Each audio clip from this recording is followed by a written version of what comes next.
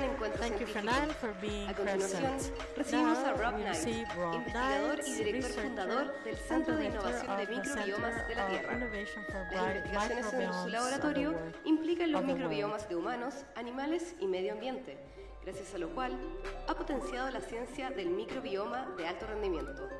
Además, su trabajo ha permitido relacionar microbios con variadas condiciones de salud, mejorando la comprensión de los distintos tipos de gérmenes.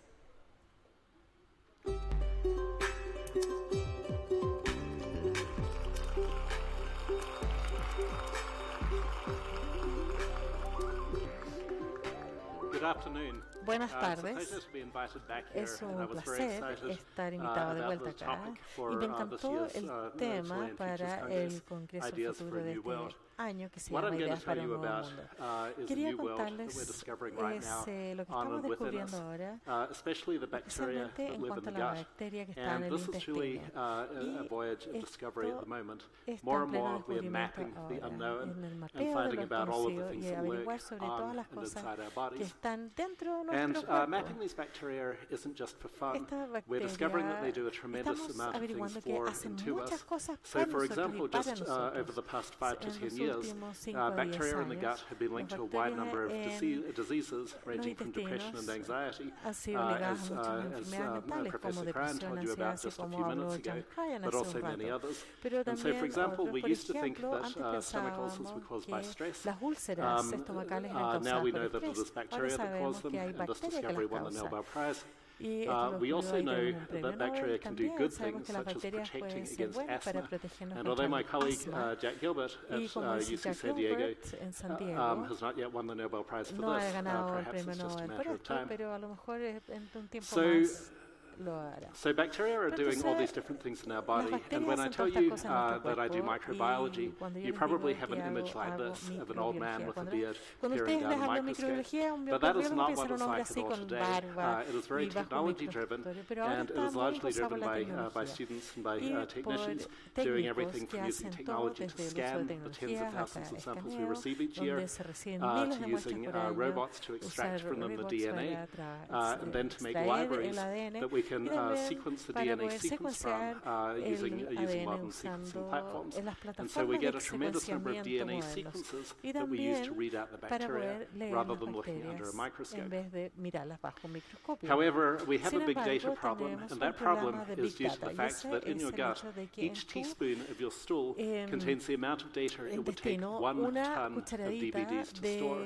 de And so, to excremento get a que handle on tiene all of this un information millón de about the DVD. microbes in Entonces our body, también to para tener discover esta this información microbial side of en ourselves, el increasingly we are turning cada vez to estamos artificial intelligence usando la and inteligencia using artificial advanced algorithms para to understand usar all of that algoritmos data. para entender toda And esta just a couple of years ago, recolectada. we Algunos launched a años atrás partnership between hay IBM and UC una San alianza Diego, entre IBM the Center for y Artificial Intelligence and Healthy Living San that I Diego co-direct with Professor para Dilip la Jestel. inteligencia And artificial. this is part, this is part of the IBM AI Horizons network. So we're connected to many others doing AI research. So some patterns in the microbiome we don't need AI for. Some of them are so obvious we can decipher them even with our puny human brains. And to give you an example, the pattern of the microbiome development in early life is not subtle. You can easily see the curve on that graph, where for people in 3 different countries, essentially 95% of their gut microbiome development is over by 2.5 years of life as they approach the adult state. So we can see these very obvious patterns without using advanced algorithms. And you might wonder, well, what does this mean if most of our microbiome development happens in the first 2.5 years? Does it mean that by the time we're 3 years old, our microbiome is doomed if our parents didn't do the right things for us? Well, to find out the answer to that, we launched the American Gut Project, which is a citizen science project that allows anyone to send in a sample and support the cost using crowdfunding and crowdsourcing of adding themselves to this ongoing project. And so we have an extensive questionnaire and samples from many different countries, and now over 25,000 samples. So you can find a microbiome twin somewhere in the world who doesn't share your genetic material from your host genome, but maybe shares your microbiome. Puede compartir eso. Sorry, I guess we're having some technical trouble with the clicker. So many people assume that it was just a fully automated pipeline, but now you know better, and you've seen some of the procedures that separate the stool sample to the technical procedure that lets us read out the DNA from the samples. Y se saca el ADN de las muestras. And this allows us to collect a huge amount of information about what affects your gut microbiome. And so this graph is a little technical, but essentially the steeper the curve means that we need fewer people to see a particular kind of an effect. So things like your age, whether you have diseases like inflammatory bowel disease, whether you've used antibiotics, how fat you are, how much you drink, and so on, all impact your microbiome. But one of the largest effects that we saw very early in the project was that the effect of how many different kinds of plants you eat has a very large effect on your microbiome, in some cohorts even larger than age. And so this led us to wonder whether diet could have such a large effect on the microbiome that you could even reverse aging. Now, unlike the change with microbiome in age in small children I showed you, the changes with age of the microbiome in adults are very subtle. And so these are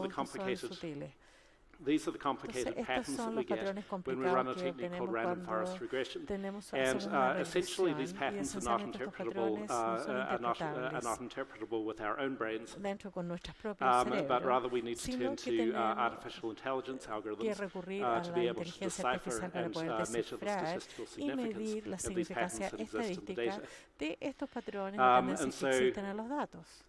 And so the random forest regression model even allows us to tell how old you are from a sample of your microbiome. So I want you to guess how well we can predict your age from a stool sample. The amazing truth is that from a sample of your stool, we can predict your age to within 12 years. But what's even more remarkable is we turn to microbes in other parts of the body. So from the microbes in your mouth,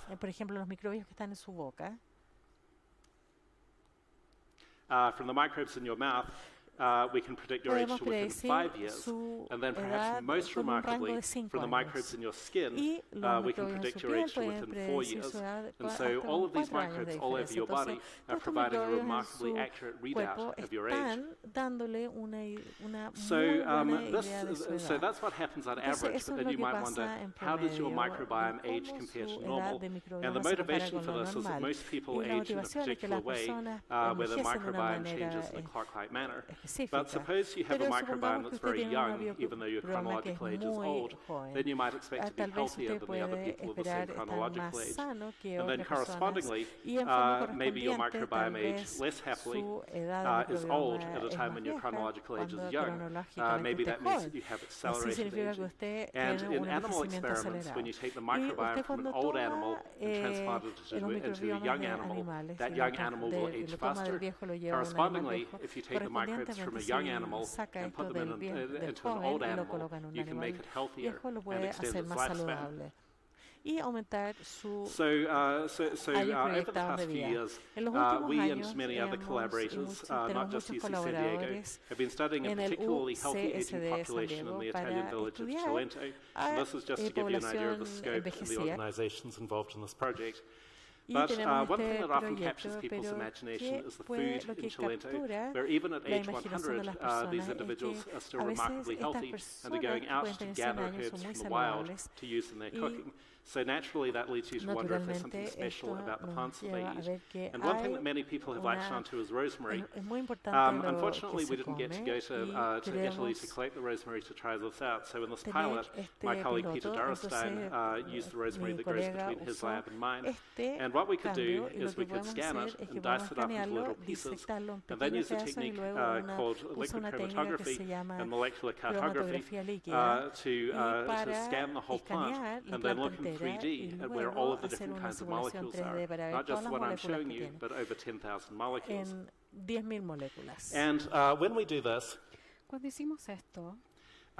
we can see is that bioactive molecules like rosmarinic acid, methoxycarnosic acid, and so on are very non-randomly distributed around the plant. So rosmarinic acid is mostly on the old leaves, methoxycarnosic acid is mostly on the new leaves.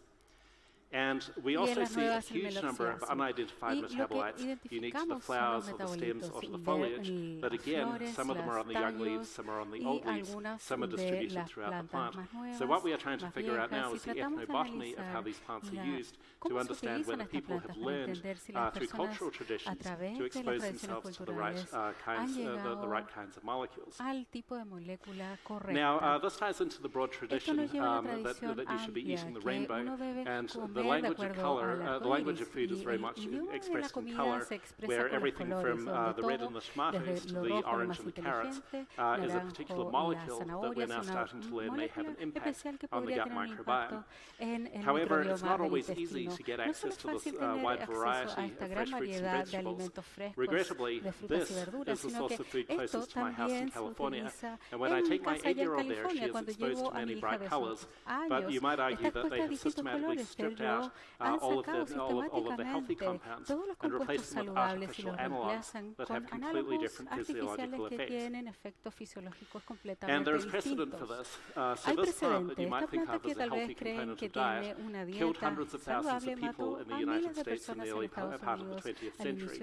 But this mass murderer had an accomplice, an industrial process called the BL degerminator that you could use to make cornmeal shelf-stable for months instead of having it go rancid in 3 days. But the problem was that the advanced process stripped out the niacin, leading to an epidemic of pellagra.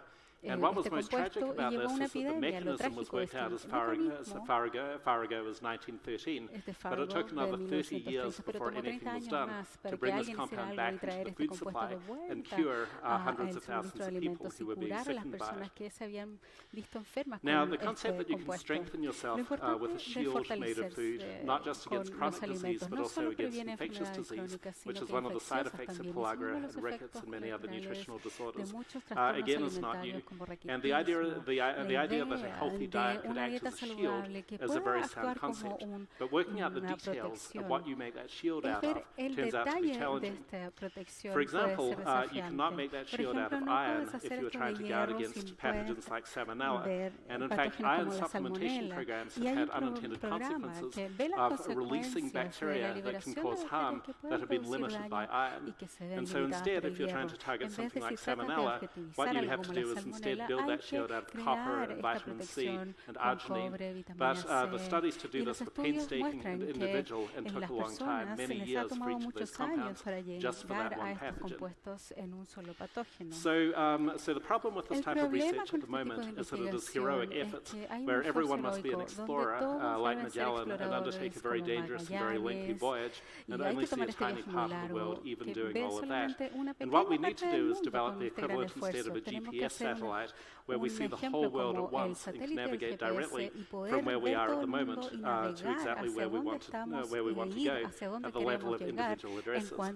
And so to make progress towards this in nutrition, Peter Darastan and I launched the Global Foodemics Project a few years ago, where we are running thousands of samples of food through the mass spec to understand what's truly in them and looking at their biotransformations. So the idea is to take the data from this Global Foodemics Project to see what goes into our bodies, cross-reference it with the American Gut fecal data to see what comes out, and then combine the analysis of them.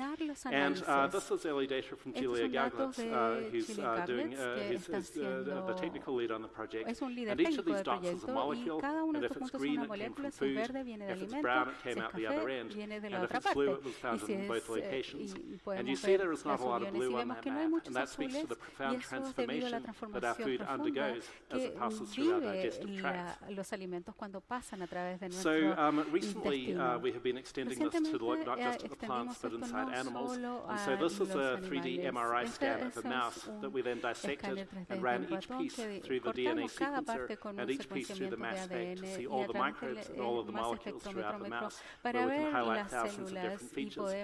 And what this allows us to do for the first time is to see where in the body each of these transformations happens by comparing germ-free to normal mice, where what we can see is, for example, molecules like soya saponin, a component of diet from soy, accumulate in the germ-free mice, but you never see it in the normal mice, whereas its breakdown product, soya sapogenol, accumulates in the normal mice. And the reason why is that only bacteria can do the reaction that turns that item that you eat in your diet into its y chemical afecta la product. dieta And y we are su doing this producto now for químico. thousands of Hacemos other esto con reactions. distintas otras reacciones. And it's not just us. No So solo my colleague nosotros, Carsten mi Ziegler colega at UC San Carsten Diego Ziegler en San Diego recently discovered recientemente that descubrió bacterial enzymes que are what las enzimas make the difference bacteriales between hacen whether una red meat diferencia is good entre for si you la or carne bad roja for es you in buena terms o of mala para usted inflammation, en cuanto a la where some people have inflamación. bacteria Algunas that are personas able to tienen bacterias que deactivate pueden a kind of sugar on the desactivar surface of the el red meat. azúcar And de so the la microbiome is carne roja. increasingly explaining Esto personalization, podemos where hacer one una man's meat is another man's personalización donde poison. un Quite hombre literally, puede you may recibir be algo able to positivo y change el what otro es foods are un healthy for veneno. you Podemos by ver changing your entonces qué va a ser microbiome. saludable para usted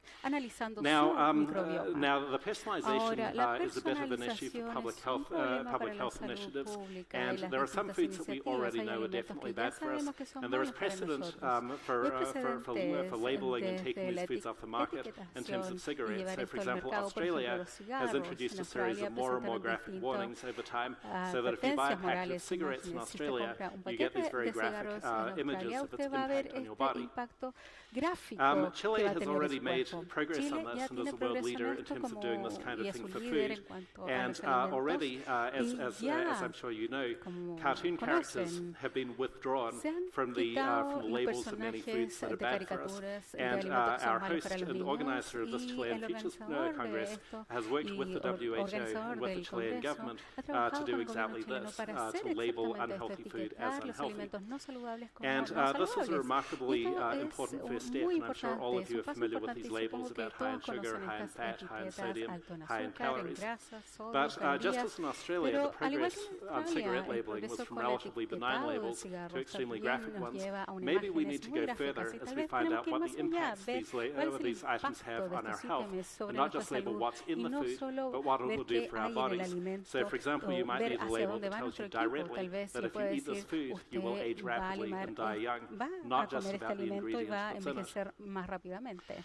So it is not just our bodies No that we need solo to be nuestros concerned about. cuerpos So de los que tenemos que this estar conscientes, graph sino que I este adapted from a gráfico paper que from se adaptó David de un Tillman's paper lab that de came out in David PNAS Tillmans recently. que apareció And what is recientemente amazing is that for each of nos these many muestra types que of cada food, uno de estos he was tipos de able to score them alimentos pudo darles un in terms of how bad they are for y you ver qué tan and malo how es para bad they are usted for the y qué tan planet. malo es para el And what is planeta. astonishing is a Y strong lo positive correlation impactante es una where in general correlación the foods that donde will harm your los health will alimentos also que harm the dañan a su planet in salud terms of water también van a use, dañar al fertilizer planeta en use, cuanto a global warming and so on, fertilizantes, whereas those that are good for us calentamiento are good for the planet as well. global, etc. So the new idea that I Las hope to nuevas leave you with ideas is that que quiero perhaps dejarles es que tal what we vez need is a lo new que kind of necesitamos food es un nuevo for tipo de health alimento that para is la going to affect salud the y health que of our vaya a bodies, afectar la salud but de also nuestros cuerpos y affect the también health of our vaya a planet, afectar la and salud solve de both nuestro of those problems planeta y simultaneously. así vamos a Thank resolver you. estos dos problemas de manera simultánea. Muchas gracias.